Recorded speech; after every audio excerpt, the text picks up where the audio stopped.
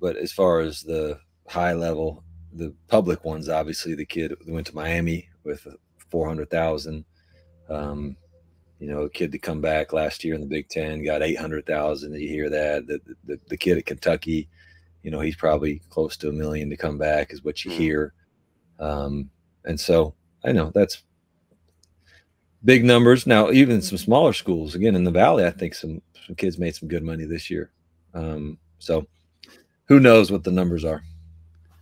Yeah, you hear them, and I think you look at in the Power Five, 150ish should probably be the low end of what you're getting. Now, talking different staffs will do it different way.